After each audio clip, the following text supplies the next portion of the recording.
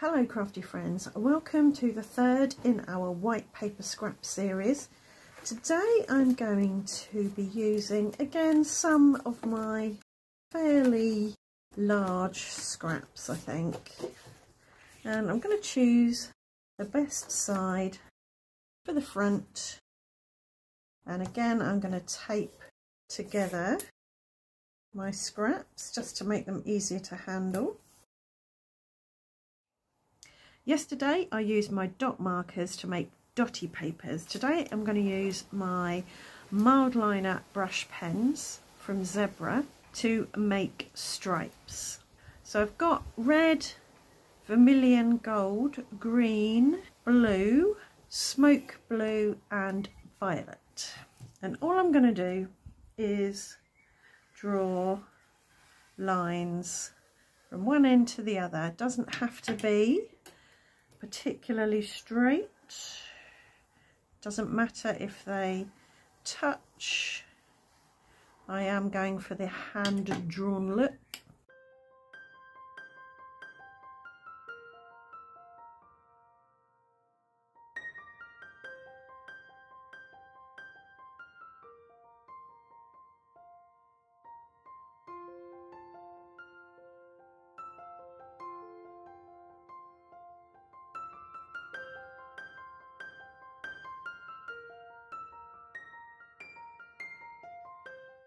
So I can take the washi tape off the back. I don't need them stuck together anymore. That was just for ease.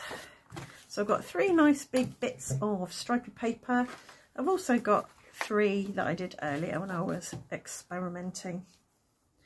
As I've done in the previous videos in this series, I'm going to create a card for you on camera and then do some off camera and show you those at the end, just so the video doesn't end up being hours and hours long. So I really fancied, after thinking about it, cutting some bright stripy stitched banner shapes from my papers. So that's what I'm going to do with all my papers, but we'll just stick with this one for now. And I'm going to stick this down on my card blank, which is 4 by 5 3/4 inches.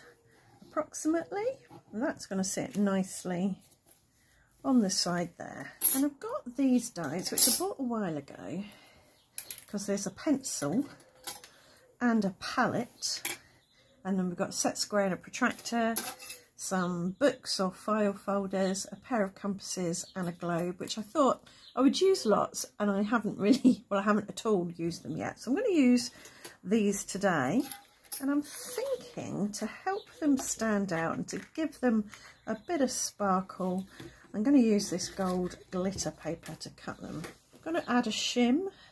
This is another great way to use up paper scraps, especially if the paper's a bit battered or inky and you don't think you're ever going to be able to use it on a card. I keep those bits for shims. It just helps the die cutting machine cut through those tougher bits of cardstock and paper. I'm going to cut out of a white scrap another palette because I want to put some colour in the wells in my palette. I'm going to stick this down to a piece of white cardstock and cut it out with my detail scissors.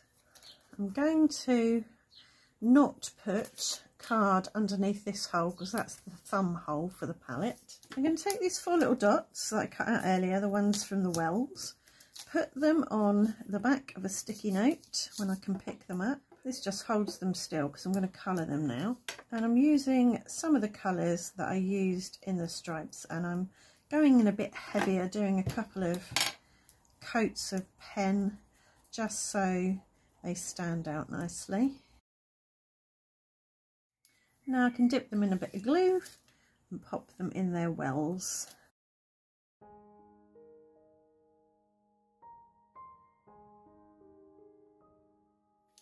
So now my gold glittery palette has some paint in it. And now for my gold glittery pencil. Again, I've cut another pencil from white and I'm colouring it red. I think I'll give it a blue eraser. Whoops! I'll try and give it a blue eraser. I'm not going to be able to colour the little dot that represents the tip of the pencil, the colour of the lead, so I will colour the white piece of paper that I'm going to stick this down to, or the gold one down to rather. And when I find what I've done with the gold one, there it is. So we'll just pop out all the bits that we don't want. So I'll pop a little bit of glue on my mat here to get my gold pencil all sticky. Pop that on there. So that little bit of purple is peeking through that little hole. I'm going to colour the wooden part of the pencil brown. Put some glue on that, stick it in there. And then I'm going to dip the eraser into the glue and stick that in there. Now I can take the little red bits, add some glue and put them in their holes.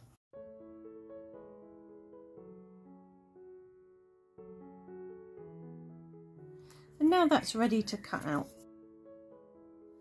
For my sentiment, I've chosen a stamp that says "So proud of you," and I'm going to ink it up using Catherine Pooler Cove Blue because it's a little bit darker but similar to the smoky blue that I used on the stripy paper. So it's not black, it's just a little bit different from my usual black. I'll cut that out by hand, and I'm thinking something like that.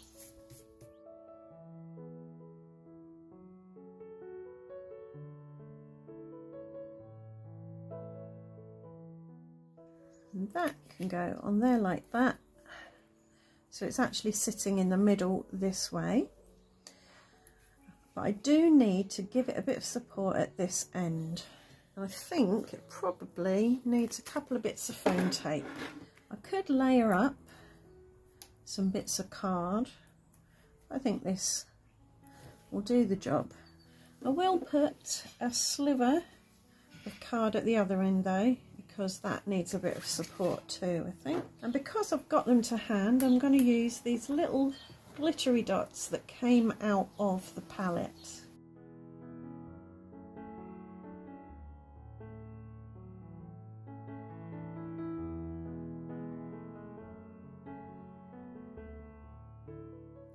There are a couple more somewhere, and when I find them I'll add them on. Right, I think that's this card finished. I'm pleased with the way it turned out. I do like that stripy banner and the gold glitter and all the colour on the die cuts.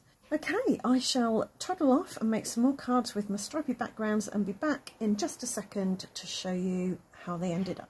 Right, I'm back with 10 more cards for you. So this was the one that I made on camera. I did take a different tack with the ones that I made off camera, in that I didn't use gold glitter cardstock, I used gold foil cardstock, because when cutting intricate dies sometimes the gold glitter cardstock doesn't cut particularly well, and it takes forever to poke out the little bits and bobs. So I decided to go with gold foiled cardstock. So this is card number 1, and I used one of my doily dies to cut out this gold foil doily and stuck it on my banner, which I put on the right hand side instead of the left hand side, just for a change.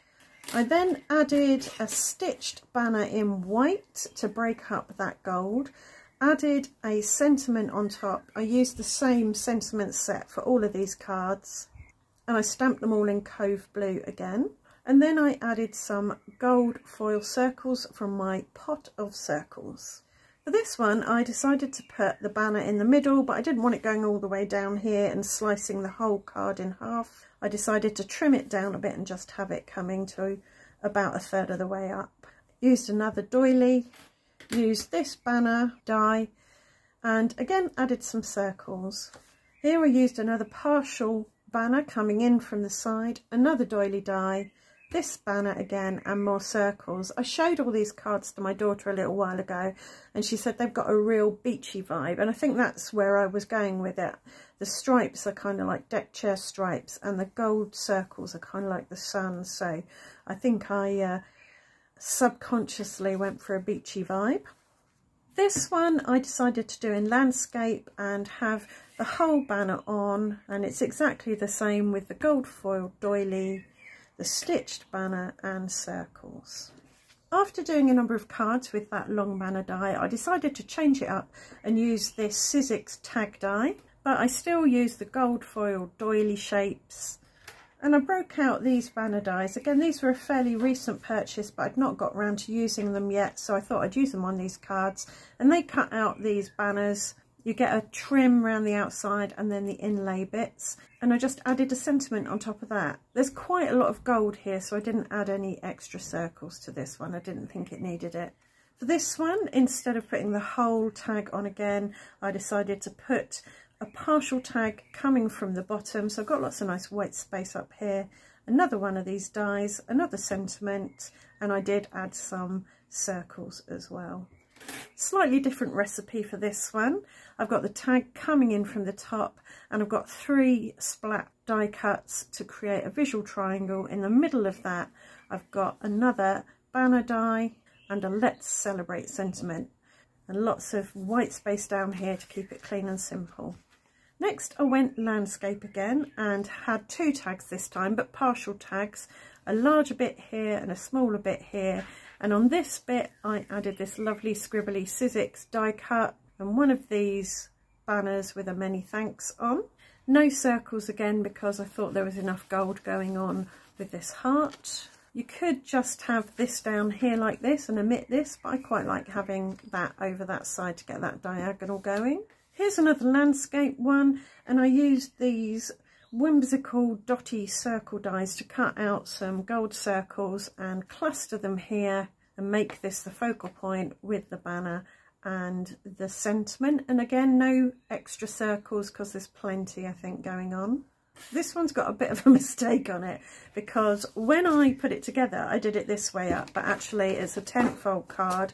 It's meant to go that way up, so I need to stamp another congratulations and just stick it over the top so it's the right way up on the card. Alternatively, I could just slice the card in half and use it as a panel on another card, but let's look at it this way. So again, 2 partial tags, a larger one here and a smaller one here, and this I made into my focal point with I think this is a dream catcher die that I got years ago from the front of a craft magazine, and a banner and a sentiment the wrong way up and some circles to bring in a bit of bounce and flow and energy.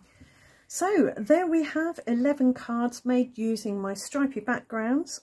I hope you've enjoyed the video and it's given you some more ideas of things to do with your white paper scraps. Do let me know in the comments if you've got any additional ideas for white paper scrap usage. It's always good to gather as many ideas as possible. And do come back tomorrow for the next in our white paper scraps video series. Right, thanks for joining me. Bye for now.